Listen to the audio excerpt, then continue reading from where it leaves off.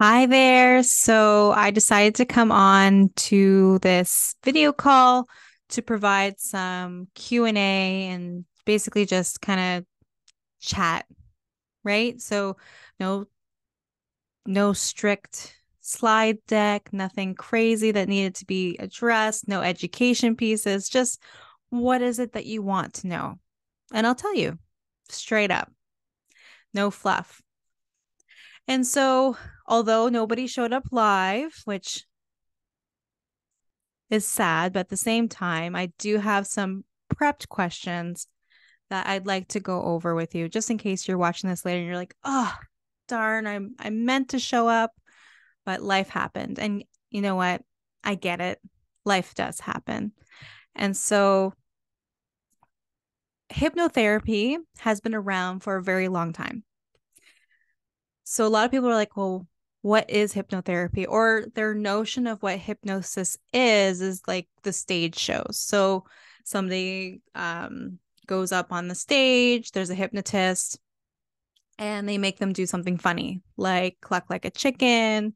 They might have their arms go up. They might do a dance, you name it. And so I just want you to know that hypnotherapy is very different than hypnosis in that sense. Hypnotherapy is about focusing on behavior and positive affirmations. And we don't do things like that. I've never made anybody cluck like a chicken. What it is it's really a deep relaxation, very similar to like a meditation. So if you were to do a meditation, you probably take 15 to 30 minutes. And what you're doing in there is you're just relaxing the body and focusing your awareness to the here and now. So your conscious mind is very active in this sense because you're constantly trying to bring your mind back to your body or back to your breath. And so you're actively using your conscious mind. In hypnotherapy, we want to tap into your subconscious mind. And so what I like to explain with what's the difference? Well, your conscious mind would be like the tip of an iceberg. The subconscious mind is everything below the surface, so below sea level. The subconscious mind is in charge of basically everything. So, for example, your conscious mind is your thought. You don't stop breathing if you stop thinking to breathe. That's your subconscious mind. And that would be how to explain what hypnotherapy is in a nutshell. It's talking directly to that subconscious mind to create a behavioral change or support your mental and emotional health.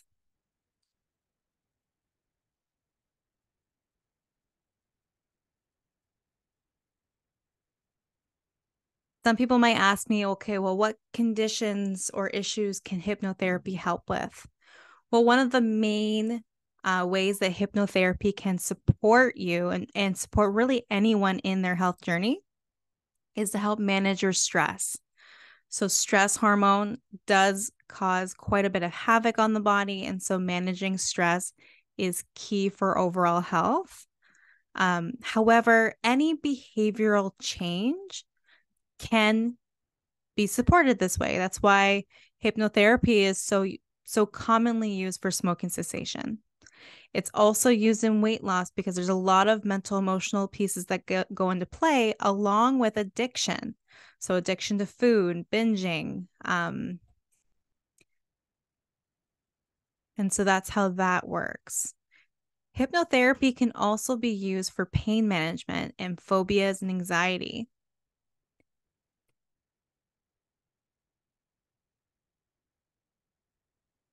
Another question that I often will get is hypnotherapy effective? The truth is, the effectiveness is really dependent on the person because each person's experience is unique to them and it all is determined by how much you're willing to play.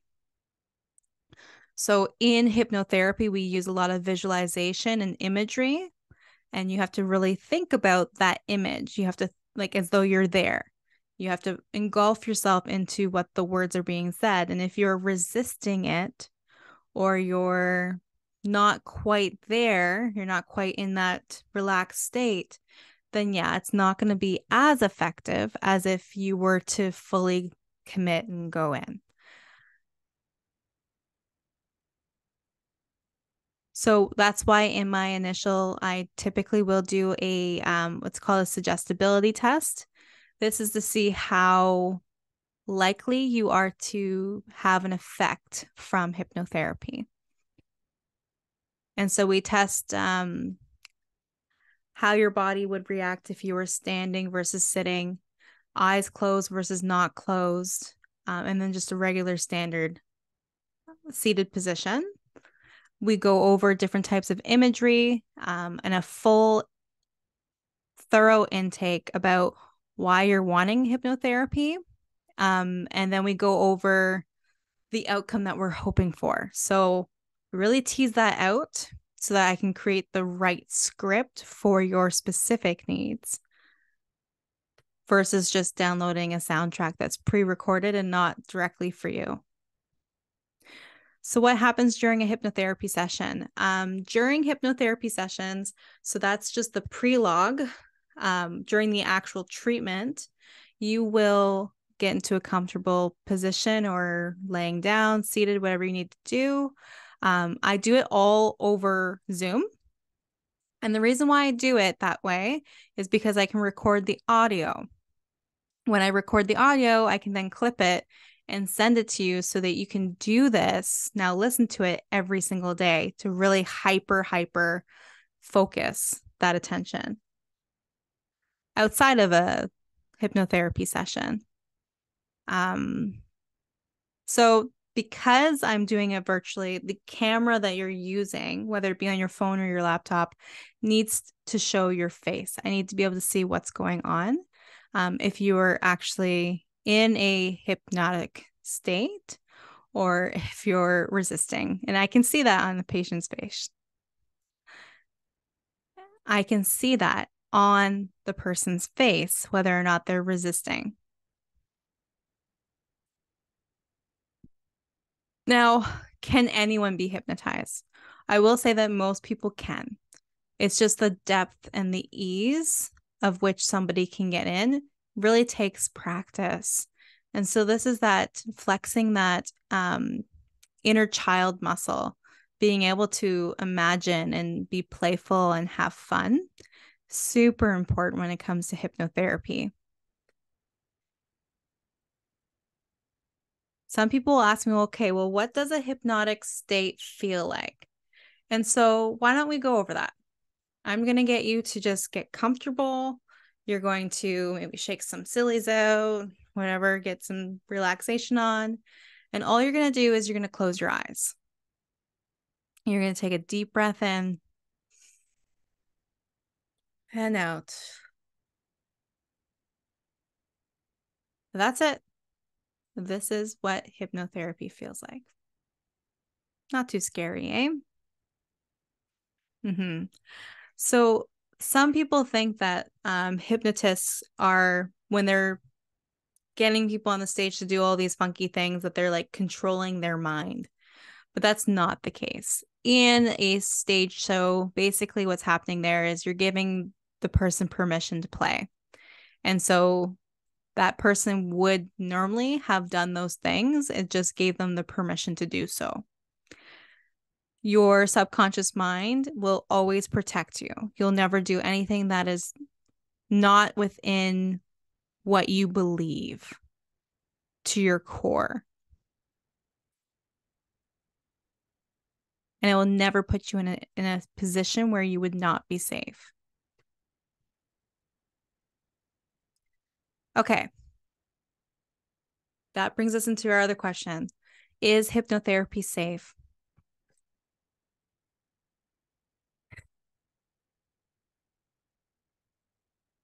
So I just want to say there that this is a therapy session, hypnotherapy. So there's never a position I would put you in that would be unsafe. The worst case scenario is that you fell asleep. and either a partner or a phone will wake you up. Or you just go to bed. Some people, I will clip the end of the recording that brings you out of hypnosis so that you can do it before you go to sleep. Are there any side effects or risks associated with hypnotherapy? So, just like kind of like coming out of a movie theater, when you feel a little bit like drowsy, maybe a little bit like, I don't know, chill, feeling a little bit relaxed. And so that's a very common side effect, um, or benefit, whatever you choose to say there. And then how long does a typical hypnotherapy session last? The actual script itself should not be longer than 45 minutes, which we would then have recorded on Zoom with you. The intake and getting to know you a bit better and understand what script we're going to be doing does take a bit longer. And how many sessions are usually needed to see results? So this really depends on the goal that needs to be achieved and if there's multiple layers to the goal. So, for example, with smoking cessation, it's typically like one, maybe two, um, possibly 3 sessions. So, I wouldn't say anything more than 3. The weight loss hypnotherapy is definitely more, it's minimum of 4, because of the different layers that are involved here. It's not just quit smoking and support reducing addiction. It's finding healthier choices, being more body confident, finding or enjoying movement more, uh, stopping binge eating or cravings. Like there's a lot more into a weight loss program than there is in just smoking cessation. And then for mental health, so there could be multiple things going on. I know I have one of my ladies who's been absolutely amazing, and she's been addressing all of her things right head on, and I've been so happy for her. She's got a lot going on.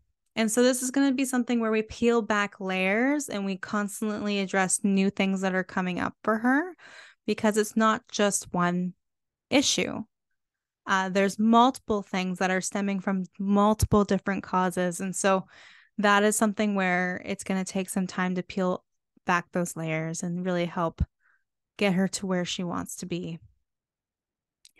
If it's just run of the mill regular anxiety that you know the causes and everything's all like exactly, then yeah, it should maybe 1 session and it'll be fine.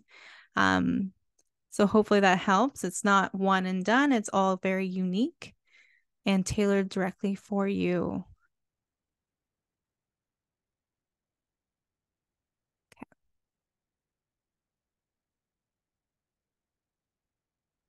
I think I answered all the pre-questions that were listed here. Of course, please comment below if you have any more questions. When it comes to like pricing for hypnotherapy, I do charge $25 for pre-recorded soundtrack. A session with me directly is $250, no tax as of right now. And I do treat people all over North America for hypnosis. Versus under my naturopathic license, I can only treat people in Ontario. Hypnotherapy doesn't have the same rules or guidelines. And so I can treat anybody in actually the world. It's just with time zones and everything that just makes it easier to be all of North America.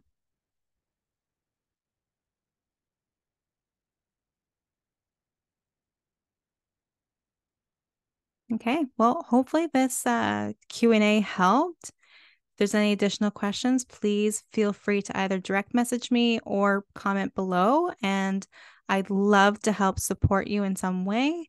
So let's have a conversation. Let's chat some more.